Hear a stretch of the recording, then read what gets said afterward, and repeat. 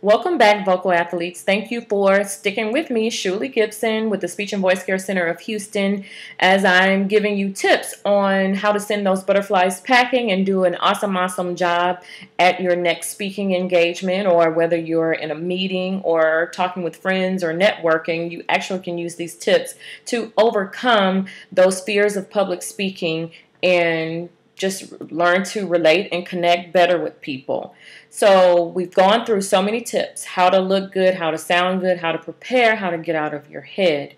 But I want you to know that your speaking style is also very important. Know your style. If you're not a joke teller, don't worry about telling jokes. I love Joel Osteen. He's a storyteller. If you're not a storyteller, don't tell stories. But understand what your speaking style is and your personality, and use that whenever you're speaking, because people do business with those they know, like, and trust. And so be your authentic self, your best authentic self, and just show a little bit of your personality. So again, if you tell jokes, tell jokes. If you don't tell jokes, don't tell jokes. But whatever it is, figure out what's unique about you and tell your story in a unique and an interesting way. Engage with your audience, connect with them, and be personable. Have fun and rock it. Thank you for tuning in. Stay tuned. We'll have more tips for you on how to overcome those butterflies and rock it at your next speaking engagement.